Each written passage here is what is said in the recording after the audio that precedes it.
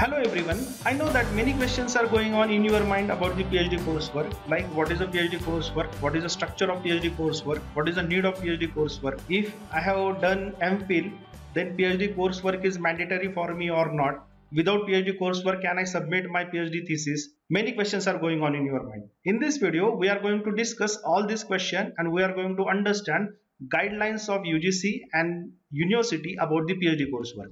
If you want to build a good building, then good foundation is required. Similarly, this PhD coursework will provide you a good academic foundation for your this long PhD journey. PhD coursework will provide you academic clarity for your PhD journey. In the PhD coursework, there will be the expert session, and this expert session definitely helpful to clear your doubts and clear your concept about the research methodology, and the proper methodology is helpful to you for your PhD work. In PhD coursework, there will be a brainstorming, there will be a guiding session, there will be a discussion, there will be a doubt solving session, and definitely this all the things are useful for your future PhD journey.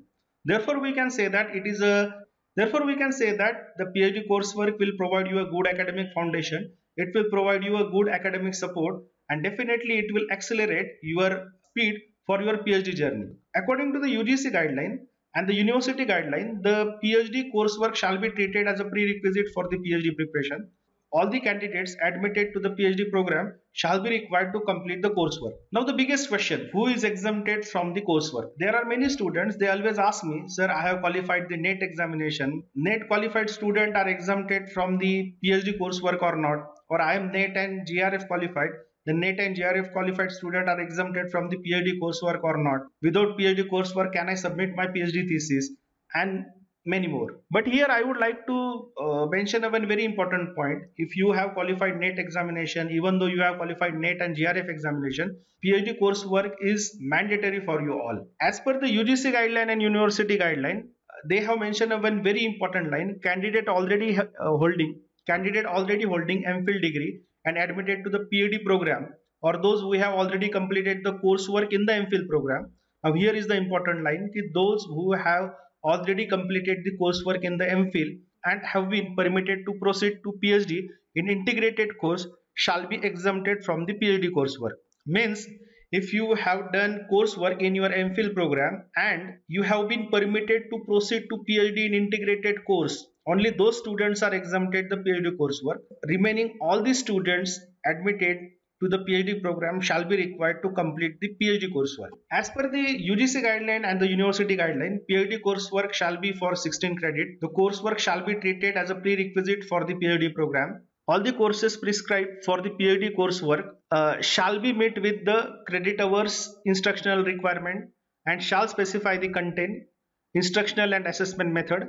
They shall be duly approved by the authorized academics bodies. All the candidates admitted to the PhD program shall be required to complete the coursework prescribed by the department during the initial 1 or 2 semesters. Now, as per this UGC guideline, many state universities had developed their syllabus. That syllabus is approved in their academic council and that syllabus is published. Now, here we are going to understand the example of Savitribai Phule Pune University, that is University of Pune. Here we will discuss the example of Savitribai Phule Pune University, Faculty Commerce and Management. They have designed their syllabus. That syllabus is approved in their academic council and syllabus is published available on the university website. According to that, PhD coursework part 1 carries the 4 credit point. The major heads for the coursework part 1 is research methodology. As per the UGC guideline and the university guideline, the lectures or the expert should cover the points like quantitative method, computer application, research area, research ethics, paper publication in the relevant field,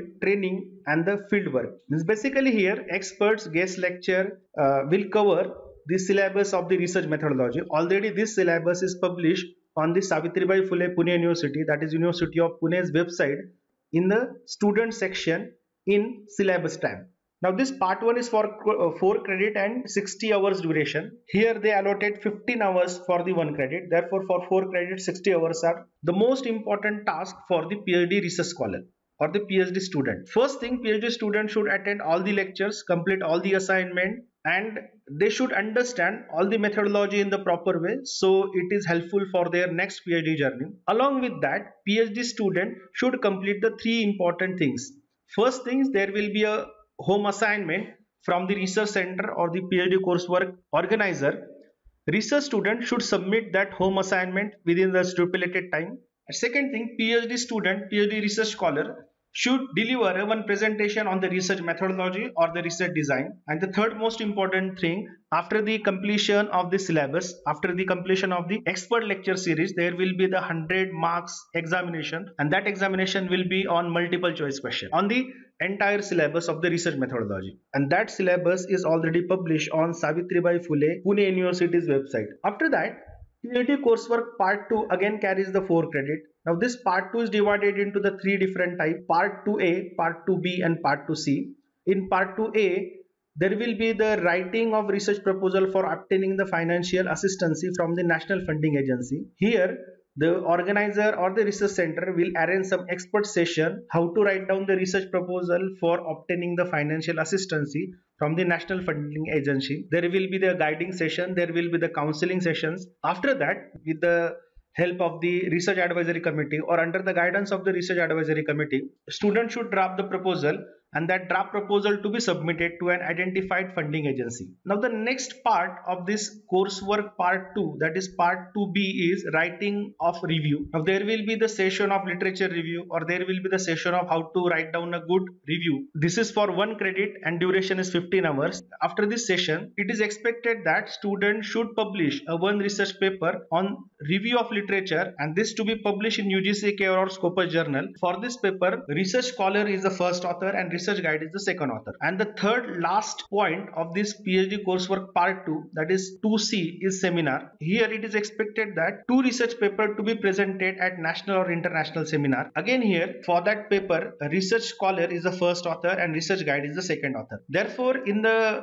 coursework part 2, the first assignment is the preparation of the research proposal and submitted that to the concerned funding authority. Second assignment is the publication of 1 paper on the basis of review of literature, and that to be published into the UGC Care and Scopus journal, and 2 research paper to be presented in national and international seminar. After this, PhD coursework part 3 carries the 8 credit. This PhD coursework part 3 is divided into 4 sections. The first section is part 3A.